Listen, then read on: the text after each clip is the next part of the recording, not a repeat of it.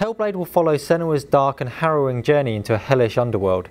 She needs to feel real, nuanced, complex, and believable.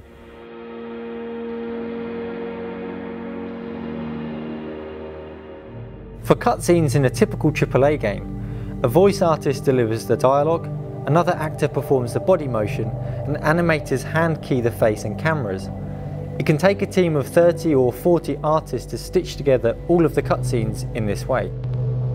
Our entire team on Hellblade is 13 people, yet we still believe that there is a way to shoot and produce high quality cutscenes on a budget.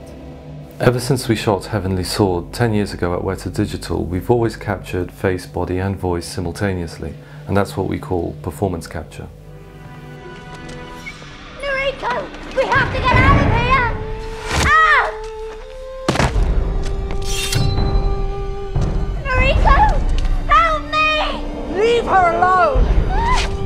Heavenly Sword was the first game to use performance capture, yet it's still rarely used in games today. The perception is that it's too difficult and too expensive for most games, even in the AAA bracket. We don't have the budget to shoot cutscenes in a performance capture studio like we have done in our previous games, so instead we started prototyping homebrew hardware and software solutions to see if we could find another way. Our first prototype rig consisted of several GoPro cameras with different lenses. So pairs of cameras would capture the face in 3D, the body, and also pick up on visual markers around the room. And the idea was that you'd be able to capture face, body, and even the camera position anywhere in 3D space without having to have a purpose-built studio. The device was giving us data, but it soon became clear that we needed more time and more resources than we had available to make it robust enough for commercial use. So we contacted our friends at Vicon, who are leading players in high-end motion capture solutions, to see if they could help us out within our limitations on Hellblade. Thankfully, Vicon were able to find a solution that worked within our constraints. They sent us 12 of their Bonita cameras and a Blade server to drive them. We don't have space in our studio for shooting, so we cleared out our largest meeting room, and to mount the Bonita cameras, we bought some cheap wardrobe posts from IKEA, which did the job nicely. We did some tests, and the body data we got back were easily as good as anything we've ever captured before. So we moved on to our next challenge, which is how do you capture the face? As facial performance is captured with video, we needed good even lighting in the room. Studio lights are very expensive, but we found an alternative solution, cheap LED lights that we bought from Amazon.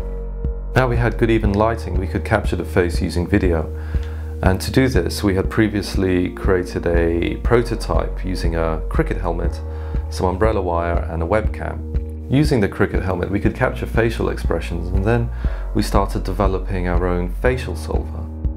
The facial solver is needed to interpret the video feed into real-time 3D facial expressions. I want each person here to give George their report by Thursday afternoon. Stop laughing, Stuart. You fucking Wally. For the shoot proper, we would need a much more robust solution than the cricket helmet. So for that, Vicon kindly lent us their high-end Kara head rig, which consists of 4 cameras, which allows you to capture the full 3D facial expression of the actor. Despite good results, we're still looking for even more cost-effective solutions, including 3D printing our own helmet. So now we knew we could capture the face, but you still need to convert that video feed into a believable real-time digital double. And to create a digital double, we used a technique called photogrammetry, which is able to construct a 3D face from a series of photographs. But instead of just using still photographs, we used GoPro cameras, and that way we could capture the full range of expressions as they happen.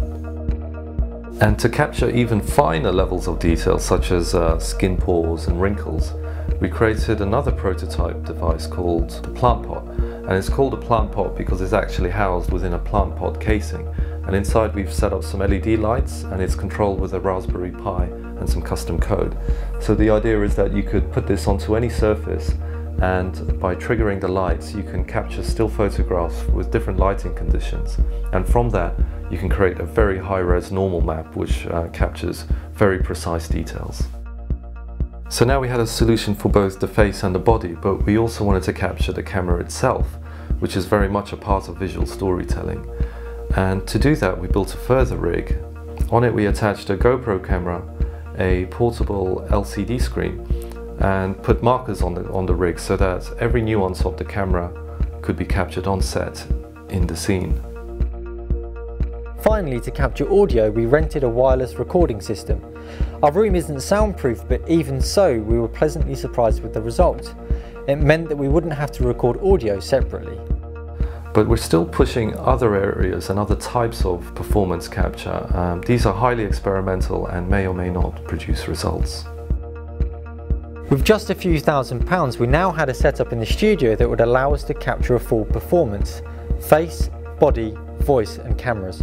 We also hope to show that a small team with limited means is still able to capture high-end character performances, and this is something that up until now has only been the preserve of big-budget AAA studios. So to fully test our setup and see if all the pieces of the puzzle come together, we conducted a test shoot, and we're still putting this together, and it's something that we hope to show you soon.